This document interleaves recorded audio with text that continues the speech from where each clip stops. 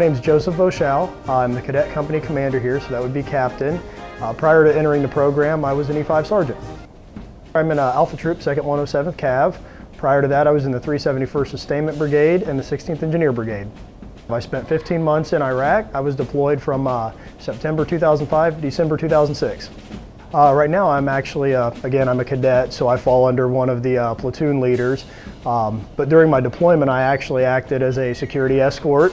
I was a unit supply specialist. I managed a Class 4 yard. I was also the Force Protection Material Supervisor. Well, I actually got out of the Guard in 2008, decided I didn't want to be out. I wanted to stay in and actually wanted to make a career of the military, the Army specifically. Decided when I came back in, I was going to do everything I didn't do the first time. I had to finish my degree, figured might as well kill two birds with one stone, walk away with the degree and the commission. Well, actually I'm a little bit different because I am a little bit older. I tend to take this a little more seriously, all the way around my grades, my degree, my education, experience.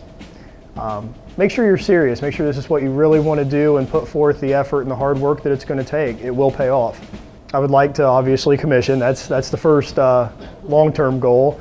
From there, I would like to go to infantry school, ranger school, or branch armor. I'm still kind of undecided. Either way, I'd like to go to ranger school and kind of follow my grandfather's footsteps. He was an airborne ranger in World War II. He was in Germany. He landed in Germany and walked beside a tank pretty much the entire time he was there. It's honestly, I would have to say, one of the best kept secrets around. It's rich in history. This is where it all started for the ROTC program in this area. It was right here. They bring in the best. They know what they're doing and they produce the best. Hi, Mom.